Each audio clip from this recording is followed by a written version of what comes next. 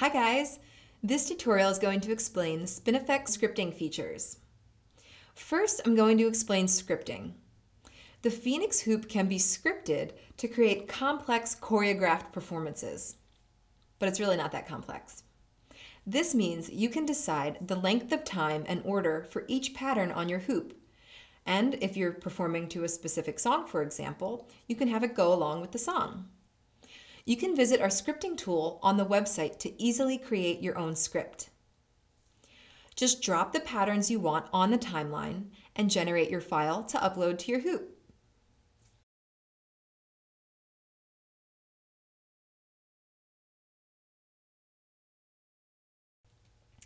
And here's what the final file would look like.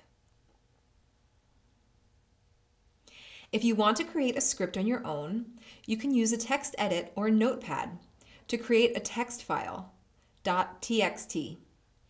All commands known to the operating system can be used in a script. The format is a simple timecode, followed by the command to run at that time, which would be your pattern. An example format, HHMM, where HH is hours, MM is minutes, SS is seconds, MMM is milliseconds. The first few lines of the script should be like this. We have them here highlighted in red. 0, set brightness to 255. Still at 0, map IR_AVTV, 2 quotation marks that have nothing in between them. And finally, here at 0, map IR_power to quotes load_config, end quote. The reason for this is to set brightness to the max and to remap the AVTV button to nothing so that if it's held for a few seconds, it doesn't continually restart the script. Once your script.txt file is complete, drag and drop it to your hoop drive while the hoop is connected to your computer and turned on. Next, you will have to create the command for the remote to play the script when you press a button. In the settings file, you'll want to map the remote commands like this. The power button will load the configuration and AVTV will restart the script. Set the script name as script.txt. We highly suggest using that name. I want the hoop to start on a solid green color so I know it's waiting before I go for a performance.